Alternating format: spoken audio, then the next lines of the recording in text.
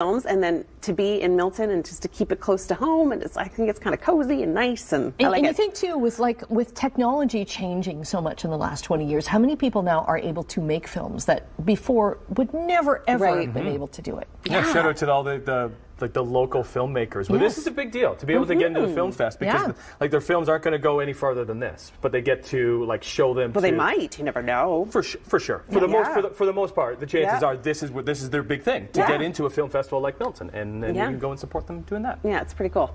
All right, well, update time. Actor.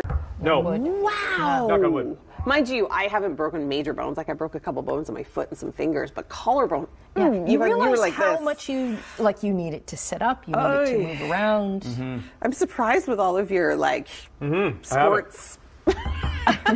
My little guy did. The Bill guy, Gabe did. But it's great when he fell off the monkey bars or something like that and broke his bone when he was last year. Yeah. How things heal so quickly. Well, they're back together, and especially with little people, because it's just growing so rapidly. My daughter broke her. It was called a toddler fracture. So it was like her tibia.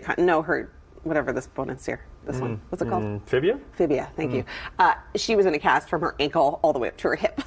Oh, what? Because that's how they have to, support. But it was a long time. All right, good